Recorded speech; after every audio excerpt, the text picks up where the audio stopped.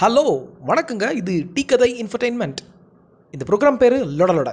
ஆமாங்க, இனிமே எங்கள் சேனல்லேருந்து யாராவது உங்ககிட்ட அடிக்கடி வந்து லொடலொடக்க போகிறாங்க. இன்றைக்கி நான் வந்திருக்கேன். என் பேர் மார்ட்டின். இன்றைக்கி நான் எந்த விஷயத்தை பற்றி லொடலொடக்க போகிறேன்னா, ஒரு 4-5 நாளைக்கு முன்னாடி ஷாருக் கான் நடித்த ஜீரோ அப்படிங்கிற ஹிந்தி படத்தோட ட்ரெய்லரை யூடியூப்பில் பார்த்தேங்க. அந்த படத்தில் ஒரு குள்ள மனுஷனாக நடிக்கிறாரு. இன்றைக்கி தேதிக்கு ஷாருக் கான் அவர்களை ஒரு குள்ள மனுஷனாக மாற்றுறதுங்கிறது ரொம்ப ஈஸியான ஒரு விஷயம். ஏன்னா கம்ப்யூட்டர் கிராஃபிக்ஸ் டெக்னாலஜியெல்லாம் ரொம்ப அட்வான்ஸ்டாக இருக்குது. ஆனால் 29 வருஷத்துக்கு முன்னாடி கமல்ஹாசன் அவர்களை அபூர்வ சகோதரர்கள் படத்தில் குள்ளமாக்கும் போது எந்த விதமான அட்வான்ஸ்டான கம்ப்யூட்டர் கிராஃபிக்ஸ் டெக்னாலஜியும் கிடையாது.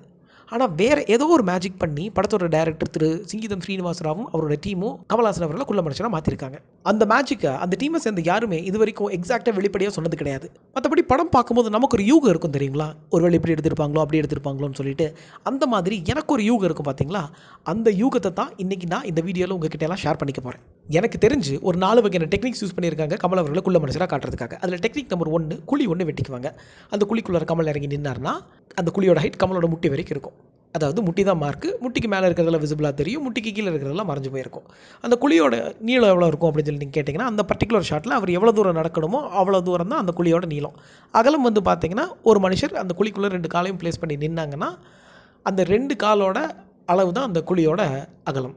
ஸோ இந்த மாதிரி ஒரு சின்ன சாக்கடை மாதிரின்னு வச்சுக்கோங்களேன், அந்த மாதிரி இருக்கும் பார்க்குறதுக்கு. அந்த குழிக்குள்ளே இவர் இறங்கி நின்றுட்டு முட்டிக்கிட்ட வந்து ஒரு ஷூ மாதிரி ஒரு விஷயத்தை பேட்ச் பண்ணிவிட்டு அந்த குழிக்குள்ளே நடப்பார் உங்களுக்கு. இப்போ மற்ற கேரக்டர்ஸ் எல்லாம் பார்த்தீங்கன்னா, ஒன்று குழிக்கு இந்த பக்கம் இருக்கும், இல்லைனா குழிக்கு அந்த பக்கம் இருக்கும். யாருமே அந்த குழியை டிஸ்டர்ப் பண்ண மாட்டாங்க. கமலும் கமலோட ட்ராக் அது மட்டும்தான், அதுக்குள்ளே அந்த குழிக்குள்ளேயே தான் நடப்பார். இப்போ எப்படி ஒரு ட்ரெயின் வந்து அந்த ட்ரெயின் ட்ராக்லேயே போகிற மாதிரி கமலும் அந்த குழிக்குள்ளேயே தான் நடப்பாங்க. மற்ற கேரக்டர்ஸ் வந்து அந்த குழியை வந்து ஓவர்லாப் பண்ண மாட்டாங்க. ஒன்று இந்த பக்கமே இருப்பாங்க, இல்லைனா அந்த பக்கமே இருப்பாங்க. இப்போ இந்த ஷாட் நீங்கள் பாருங்கள். இந்த ஷாட் அப்படியே கொஞ்சம் இந்த கேமரா ஆங்கிள் வந்து அப்படியே அப் லெவல் போச்சுன்னு வச்சுக்கோங்க, கொஞ்சம் டாப் ஆங்கிள் போச்சுன்னு வச்சுக்கோங்க, அந்த குழி வந்து விசிபிளாக தெரியும். ஸோ அந்த குழி தெரியாத அளவுக்கு ஒரு நேர்கோட்டில் அந்த கேமரா ஆங்கிளை வச்சு அவரை குழிக்குள்ளே நிற்க வச்சு ஒரு குள்ள மனுஷர் மாதிரி ஒரு இல்யூஷனை நமக்கு கொடுத்துருப்பாங்க. இந்த ஷாட்டை கவனித்து பார்த்தீங்கன்னா அந்த தரையோட சர்ஃபேஸ் எல்லாம் நல்லா விசிபிளாக தெரியுது. ஸோ அப்போ குழி வெட்டி எடுத்துருக்கிறதுக்கு வாய்ப்பு கிடையாது. அப்போ நீங்கள் மேபி நினைக்கலாம், ஒருவேளை காலமடைக்கு கட்டி தான் எடுத்திருக்காங்களோ அப்படின்னு சொல்லிட்டு. ஏன்னா இந்த அபூர்வ சகோதரர்கள் படம் அப்படின்னு சொன்னோன்னே நிறைய பேர் சொன்னது என்னன்னு சொல்லி கேட்டோம்னா, எனக்கு தெரிஞ்சு கமல் அவர்களை காலெல்லாம் மடக்கி கட்டி தான் ஒரு குள்ள மனுஷராக காட்டியிருக்காங்க அப்படின்னு சொல்லிட்டு. அப்படி கிடையாதுங்க. படத்துலேயே வந்து அவங்க ஒரு 2-3 இடத்துல மட்டும்தான் காலை மடக்கி கட்டியிருக்காங்க. அது ஏன் அப்படின்னு சொல்லி நீங்கள் கேட்டிங்கன்னா, எனக்கு தெரிஞ்சு காலை மடக்கி கட்டுறதுல ஒரு 4 வகையான டிஸ்அட்வான்டேஜஸ் இருக்குது. என்ன அப்படின்னு சொல்லி கேட்டோம்னா, ஃபஸ்ட்டு விஷயம் அந்த லுக். ஸ்ட்ரைட்டாக பார்க்கும்போது தான் நல்லாயிருக்கும். இந்த சைட்லேயோ பேக்லேயோ இருந்து பார்த்தோம்னா அந்த பல்ஜியான ஒரு லுக், அதாவது பேக்லேயும் தொடையும் வந்து கொஞ்சம் அப்படி ஒரு பல்ஜியாக வந்து அந்த லுக்கவே கெடுத்துரும் உங்களுக்கு. 2வது டிஃபிகல்ட்டி என்ன அப்படின்னு சொல்லி நீங்கள் கேட்டிங்கன்னா, கால் வலிக்கும். அதாவது என்னென்னு கேட்டோம்னா, நீங்கள் காலை மடக்கி கட்டும்போது பின்னாடி வந்து நம்ம பாதை வந்து அப்படி கொஞ்சம் நீட்டிகிட்டு இருக்கும். ஸோ அதை அடக்கி காட்டணும் அப்படின்னா, ஒன்று நீங்கள் ஏதாச்சும் இந்த பெல்ட்டோ இல்லை வச்சு டைட்டாக கட்டணும், இல்லை பேண்ட்டவே டைட்டாக போடணும், இல்லை நம்மளே காலை கொஞ்சம் மடக்கி வச்சா கூட கால் வந்து வலி வரும். 3வது வந்து ஒரு நிற்கவே முடியாது, ஒரு ஸ்டேபிளான ஒரு ஸ்டாண்டே கிடைக்காது உங்களுக்கு. ஒரு லெஃப்ட் ரைட்டு ஃப்ரண்ட்டு பேக்குன்னு ஒரு ஆடிக்கிட்டே இருக்க வேண்டிய ஒரு சூழ்நிலை இருக்கும். 4வது வந்து நிற்கிறதுக்கே பிரச்சனை அப்படிங்கும்போது நடக்கிறதுக்கு ரொம்ப பிரச்சனையாக இருக்கும். ஒரு டக் வாக், ஒரு வாத்து மாதிரி தான் நடக்க முடியும். ஸோ அதனால் அந்த காலை மடக்கி கட்டுற டெக்னிக்கை வந்து ஒரு 2-3 இடத்துல மட்டும்தான் டோட்டல் படத்துலேயே யூஸ் பண்ணியிருப்பாங்க. பட் இருந்தாலும் கமல் அவர்கள் வந்து கலைஞர் கையில் வந்து ஒரு அவார்டு வாங்கினாங்க. அப்போ வந்து இந்த காலை மடக்கி கட்டிட்டு தான் அந்த ஸ்டேஜில் வந்தார். அதோட ஃபோட்டோஸ் நிறையா இருக்குது இன்டர்நெட்டில். பட் அதோட வீடியோ வந்து நம்ம இது வரைக்கும் யாரும் பார்த்ததில்லை. யாராச்சும் பார்த்தீங்கன்னா அந்த வீடியோவை வந்து கீழே கமெண்ட் செக்ஷனில் அதோட லிங்க்கை போட்டு விடுங்க. ஸோ காலை மடக்கி கட்டுறதுல வந்து இவ்வளோ 4 வகையான டிஸ்அட்வான்டேஜஸ் இருக்குது. அதனால இந்த ஷாட்டும் காலை மடக்கியெல்லாம் கட்டல. நீங்கள் கவனித்து பார்த்தீங்கன்னா, இந்த பேக் பார்த்தீங்கன்னா அந்த காலை மடக்கி கட்டியிருந்தால் உங்களுக்கு தெரிஞ்சிருக்கும். அப்போ இந்த ஷாட்டில் என்ன பண்ணியிருக்காங்கன்னு கேட்டோம்னா, இதுலேயும் குழிக்குள்ளே தான் நின்றுட்டுருக்காரு. ஆனால் ஏற்கனவே நான் சொன்ன மாதிரி நீளமான அந்த சாக்கடை மாதிரி இருந்த ஒரு குழி கிடையாது. 2 கால் மட்டுமே உள்ளே போகிற மாதிரி ஒரு குழிக்குள்ளார தன்னோட காலை விட்டு அவர் நின்றுட்டுருக்காரு.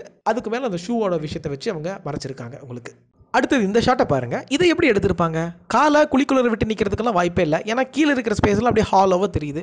ஒருவேளை காலை மடக்கி கட்டி எடுத்திருப்பாங்களோ நீங்கள் நினைக்கலாம். கண்டிப்பாக காலை மடக்கி கட்டி எடுக்கலைங்க. இதுலேயும் வந்து அவர் குழிக்குள்ளே தான் நிற்கிறாரு. என்னது, இதுலேயும் குழிக்குள்ளே தான் நிற்கிறாரா? அப்போது கீழே இருக்கிற ஸ்பேஸெல்லாம் அப்படியே ஹாலோவாக தெரியுதுன்னு நீங்கள் கேட்கலாம். இதுக்கான பதில் என்னன்னு கேட்டிங்கன்னா, சினிமாவில் இந்த டபுள் ரோல் ஷாட்ஸ் பார்த்துருப்பீங்க. இன்றைக்கி தேதிக்கு ஒரு டபுள் ரோல் ஷாட் எடுக்கிறதுங்கிறது ஈஸியான ஒரு விஷயம்.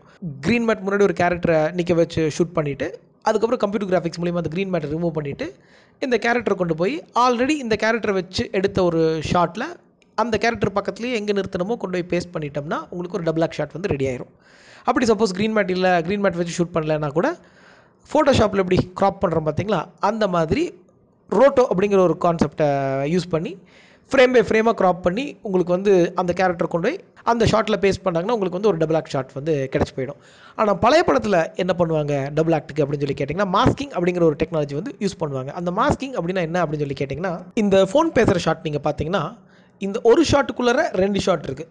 அதாவது லெஃப்ட்டில் ஒருத்தர் நின்று ஃபோன் பேசிகிட்டு இருக்காங்க, ரைட்டில் வந்து அவங்க யார் கூட ஃபோன் பேசுகிறாங்களோ அவங்க நின்றுட்டு இருக்காங்க. 2 வேறு லொக்கேஷன், 2 தனித்தனி ஷாட்டு. பட் இந்த ஒரு ஃப்ரேமில் 2 ஷாட்டையும் ஒன்றா காட்டுறாங்க. இதே கான்செப்ட் தான் டபுள் ஆக்ட்டுக்கு பயன்படுத்துவாங்க பழைய காலத்தில். அதாவது 2 தனித்தனி ஷாட்டை எடுத்துகிட்டு அது 2யும் ஒரே ஃப்ரேமில் காட்டுவாங்க. அப்போ உங்களுக்கு பார்க்கும்போது 2 பேர் நின்றுட்டு இருக்க மாதிரி இருக்கும். இதே டெக்னாலஜி தான் இந்த இடத்துலையும் பயன்படுத்தியிருக்காங்க. நீங்கள் பார்க்குறது வந்து 2 தனித்தனி ஷாட்டு. என்னதான் ஒரு காலை குழிக்குள்ளே விட்டு நின்னாலுமே அந்த எம்டி ஹாலோவாக இருக்கிற ஸ்பேஸை வந்து ஷூட் பண்ணி வச்சுருப்பாங்க. அதை அப்படியே கொண்டு போய் அந்த குழிக்குள்ளே நிற்கிற அந்த ஸ்பேஸை வந்து கீழே அப்படியே மறைச்சிருவாங்க அந்த ஷாட்டை வச்சு. அப்படி அந்த ஷாட்டை வச்சு மறைக்கும் போது அவர் நிஜமாலுமே ஒரு சர்க்கஸ் கேலரியில் நடக்கிற மாதிரி இருக்கும். கீழே வந்து அந்த எம்டி ஸ்பேஸ் ஹாலோவாக வந்து உங்களுக்கு தெரியும். அவர் குழிக்குள்ளே நின்றுட்டுருக்கிற கான்செப்ட் வந்து மறைஞ்சிரும். இந்த ஹாலோவாக இருக்கிற அந்த ஷாட்டை வச்சு மறைச்சிருவாங்க. டெக்னிக் நம்பர் 2, காலமணிக்கு கட்டி நடிச்சது. நான் ஏற்கனவே சொன்ன மாதிரி காலமணிக்கு கட்டி நடிக்கிறதுல எனக்கு தெரிஞ்ச ஒரு 4 ப்ராக்டிக்கல் டிஃபிகல்ட்டி இருக்குது. ஸோ அதனால் படத்திலே வந்து அவங்க 2-3 இடத்துல மட்டும்தான் காலமணிக்கு கட்டி நடிச்சிருப்பாங்க. இந்த ஷாட்டை பார்த்தீங்கன்னா கமல் அவர்களை வந்து தூக்கிட்டு வருவாங்க. இதில் காலமணிக்கு கட்டி தான் நடிச்சிருப்பார். அதே சமயத்தில் இதில் பாருங்கள் கொஞ்சம் கேமரா வந்து கொஞ்சம் ஹை லெவல்லேருந்து அப்படியே கீழே வந்து அப்படியே கமலுக்கு வந்து க்ளோஸ்அப் போகும். ஸோ இப்போது அந்த தரையோட சர்ஃபேஸ் எல்லாம் லைட்டாக தெரியறனால அதில் குழியெல்லாம் வெட்டி எடுக்காமல் காலமணிக்கு கட்டி தான் நடிச்சிருப்பாங்க. இந்த ஷாட்டில் நீங்கள் பார்த்தா கூட அவர் நடந்து வர்றாரு பாருங்கள். இந்த ஷாட்டில் கூட அவர் வந்து காலமணிக்கு கட்டி தான் நடிச்சிருக்காங்க. டெக்னிக் நம்பர் 3, பப்பட் லெக்ஸ், அதாவது பொம்மை கால்கள். கமல் அவர்களோட உண்மையான கால்களே கிடையாதுங்க. வேறொரு பொம்மை கால்களை வந்து அவருக்கு பொருத்தி அவரோட உண்மையான கால்கள் மாதிரி காட்டியிருப்பாங்க. இடுப்பளவு மறைகிற மாதிரி ஒரு சர்ஃபேஸில் அவர் உட்காந்துட்டாருன்னா இடுப்புக்கு கீழே இருக்கிறது எல்லாமே பொம்மை தான். அதாவது அந்த தொடை, முட்டி, கால், பாதம் இது எல்லாமே வந்து பொம்மை தான். இதை அசைக்கிறதுக்கு பின்னாடி இருந்து யாராவது மோட்டர் மூலமாகவோ இல்லை மேனுவலாகவோ ஆப்ரேட் பண்ணாங்கன்னா அந்த பொம்மை கால்கள் வந்து அசையும். ஸோ அதை பார்க்கும்போது நிஜமாலுமே அந்த குள்ள கமல் அப்புவோட கால்கள் வந்து அசைகிற மாதிரி, அதாவது அவர் கால் ஆட்டுற மாதிரி இல்லை கால் மேலே கால் போடுற மாதிரி ஒரு லுக்கை வந்து நமக்கு கொடுக்கும். டெக்னிக் நம்பர் 4, பாடி டபுள், அதாவது டூப் ஆர்டிஸ்ட். நிஜமாலுமே ஒரு குள்ள மனிதரை கமல்ஹாசனுக்கு பதில் நடிக்க வச்சுருப்பாங்க. இந்த பல்ட் அடிக்கிற ஷாட்லேயே ஆகட்டும், இந்த செவத்துக்கிட்ட இருந்து அப்படியே குடுகுடுன்னு ஓடுற ஷாட்லேயே ஆகட்டும், இந்த கூரை மேலே ராஜா கமல் கூட ஓடுற ஷாட்லேயே ஆகட்டும், உங்களுக்கு வந்து ஒரு டூப் ஆர்டிஸ்ட், அதாவது நிஜமாலுமே ஒரு குள்ள மனிதரை நடிக்க வச்சுருப்பாங்க. இந்த 4 டெக்னிக்ஸ் தான் நான் கெஸ் பண்ணது. இது போக இந்த க்ளோஸ்அப் ஷாட்டில், மிட் லெவல் ஷாட்டில், வேஸ்ட் லெவல் ஷாட்லையெல்லாம் உங்களுக்கு வேறு எந்த டெக்னிக்ஸும் ஃபாலோ பண்ண தேவையில்லை. அதாவது இந்த காலமடக்கி கட்டுறது, குழிக்குள்ளே நிற்கிறது, பப்பட்டில் யூஸ் பண்ணுறதுன்னு சொல்லிட்டு வேறு எந்த டெக்னிக்ஸும் ஃபாலோ பண்ண தேவையில்லை. கேமராவை கொண்டு அந்த லெவலில் வச்சாலே வந்து உங்களுக்கு வந்து அந்த ஷாட் வந்து அழகாக கிடச்சிரும் உங்களுக்கு. இந்த 4 டெக்னிக்ஸ் போக கவனிக்க வேண்டிய ஒரு முக்கியமான விஷயம் என்னென்னு கேட்டிங்கன்னா பாடி லாங்குவேஜ் அண்ட் காஸ்டியூம்.